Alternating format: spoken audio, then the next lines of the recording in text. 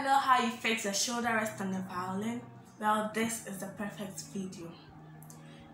Before we begin, give me 10 seconds to introduce myself.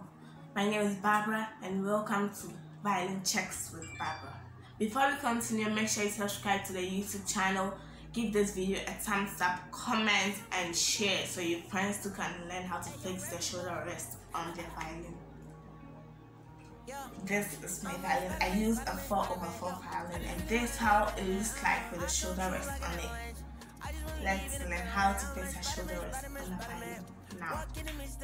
I use a shoulder rest that can hold 3/4 violin and 4/4 violin. And it's a black shoulder rest. And I use a 4/4 violin as I said earlier. My shoulder rest has these holders that's going to hold the end of the violin when I fix it. So we're going to hold the violin like this as I normally do, but I would advise you to put it down on something before you put the shoulder rest on it.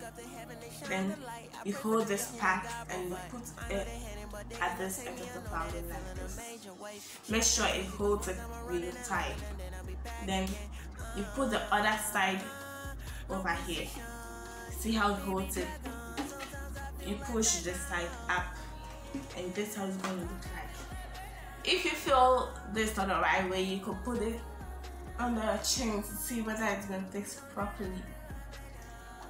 If you think this video is really helpful, then go ahead and share, like, comment.